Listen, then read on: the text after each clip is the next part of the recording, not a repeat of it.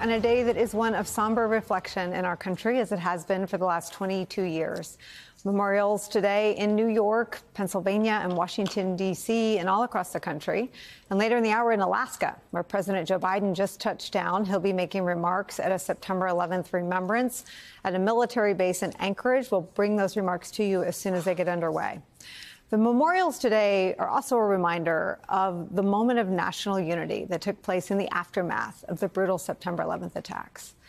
And if the attacks revealed humanity's capacity for pure evil, people's ability to inflict almost unspeakable horrors on other humans, what happens after 9/11 revealed the best of humanity. Who will ever forget the harrowing images of the all-hands-on-deck rescue effort at the site of the attacks and the national effort to support first responders and victims and all their families, and the pledge to never forget. The attacks also fundamentally changed Washington, D.C. for a moment. Officials of both parties, along with former officials of both parties who were in public office at the time of the attacks, attended the events today to mark that. It is an echo of how Americans were, for a while, able to set aside all differences, political and otherwise. And that's the question we asked today, 22 years later. Are we still that country? Can we still do that? Are we capable of that kind of national unity? 22 years later, our republic faces something it didn't have to deal with back then, a grave threat that comes from right here, from within. According to government officials of both political parties, the gravest threat to our homeland right now today does not come from abroad anymore. It is instead domestic violent extremism, and these officials tell us it is on the rise. FBI Director Christopher Wray, appointed by Donald Trump, last year called political violence a, quote, 365-day phenomenon. And there's new reporting today on alarming gaps in the way we handle what is becoming a major focus for the domestic violent extremists themselves, attacks on our power grids. So how do Americans contend with this threat today in this country? How do we grapple with the fact that the threats we face, the threats to our homeland, could come from someone living right next door, from our fellow Americans? Making the situation even more complicated for all of us is the fact that our politics are now intertwined with the threat. The free flow of violent and dangerous rhetoric from one side of the political spectrum means that the possibility that that rhetoric could proceed or lead to a sudden burst of violence looms over us at every moment. But it is a moment of reflection on the state of the country 22 years after the September 11th attacks. That's where we start today. Mary McCord, former top official in the Justice Department's National Security Division, is here. Our friend Andrew Weissmann is also back, former top official at the Justice Department and FBI. With us at the table for the hour, former U.S. Senator Claire McCaskill and New York Times Washington correspondent Mike Schmidt. Mary McCord, I start with you. Regardless of where the threat emanated from, this has been your body of work for your career. What are your thoughts today? Well, you know, what I reflect on 9/11 is that attacking critical infrastructure, you know, that was what 9/11 was. Mass transportation is part of our critical infrastructure. And we've seen attacks not only in the U.S., of course, with 9/11, but elsewhere, trying to inflict mass casualties and create really psychological trauma by foreign terrorist organizations. That's what al-Qaeda was doing on 9/11, and that's what other foreign terrorist groups, particularly Islamist extremist groups, have done elsewhere in the world. The attacks here in recent years, and there's a significant uptick that's been documented, tend to be not so much on our mass transportation or intended to inflict mass casualties when they're committed by domestic extremists. But this rise in attacks on our electrical grids, also part of our critical infrastructure, also characterized as a federal crime of terrorism, are done oftentimes to create chaos, to deepen societal divides by trying to suggest to Americans that their government can't protect things, basic things like their power grid, and oftentimes used by accelerationists to try to literally accelerate toward societal collapse so that they, in their minds, this means what could emerge from that would be a white supremacist state, a white nationalist, Christian nationalist country. And so, attacks on critical infrastructure aren't new. They've been used by terrorists for decades, but the motivation is different. And it's really sobering to reflect on where we've come over these 22 years, from mostly looking outward at the signs of danger and concern and banding together, as you indicated, to try to protect against that foreign terrorist threat.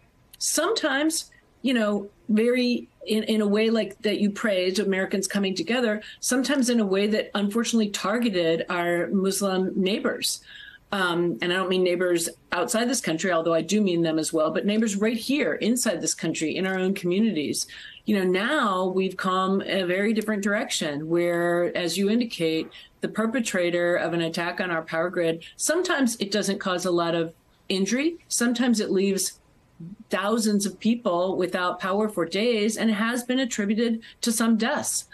This threat could come just right, from anyone.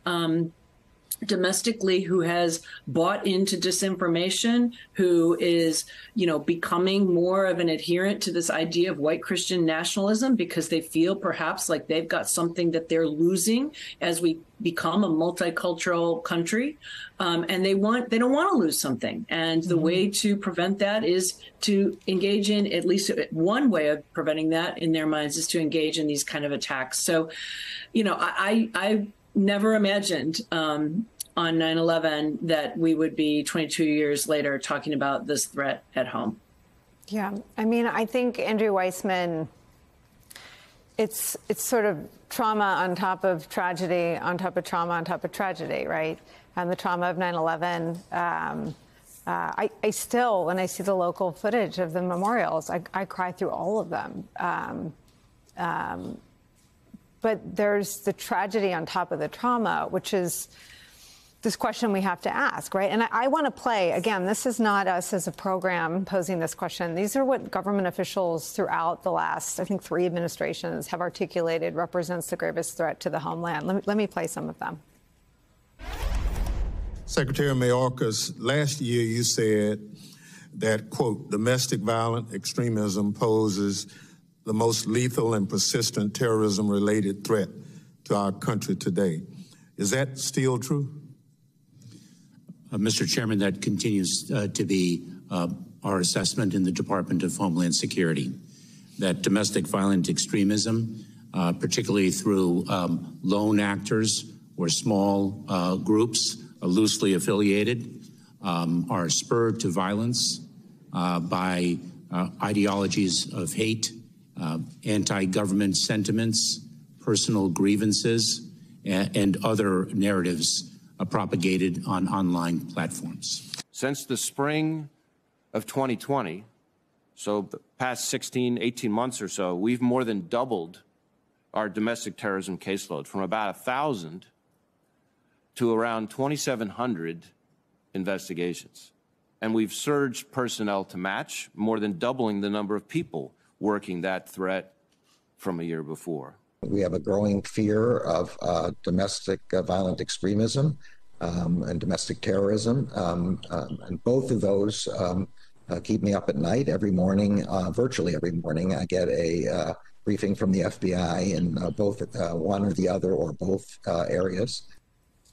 Andrew, by design, our country, people tasked with protecting our country, like those 3 individuals, have fewer tools to combat domestic violent terrorism.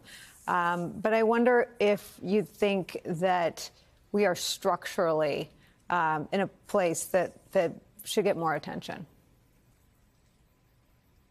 Well, first, Nicolle, on a personal level, which you sort of started out, I still to this day remember driving my father to work and hearing the first plane overhead, and we thought it was going to the airport, not to attack the World Trade Center. And then I saw the second plane, and then from my office in the U.S. Attorney's Office watched people if they jumped from the tower, which is, it's still to this day is unimaginable.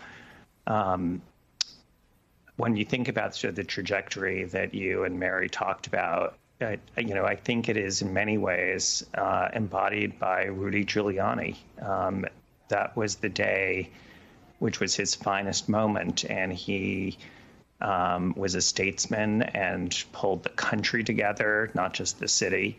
And when you see sort of what has happened to him, it is very much an embodiment of a real fissure, and in many ways just sort of an insanity that has gripped our country. And, you know, one way in which I think people are combating this is not just the Department of Justice, where you see many people held to account for engaging in domestic terrorism, as they should be. But I also think when you see an image of Joe Biden visiting a memorial for John McCain from a different party and being able to be an American and human and decent first, that models the behavior that you want to see from a president, regardless of politics. And I think, unfortunately, I think that the tools we have are not ones where you look just to the criminal justice system. I think that the intelligence community and the criminal justice system are capable of dealing with this. It does pose unique challenges because of the domestic context, as you noted, and because of lone wolves. But I think that because it's a deeper problem, that it really has to be addressed in terms of modeling behavior and values that we need to instill in people, because we really are very, very lost from where we were 22 years ago.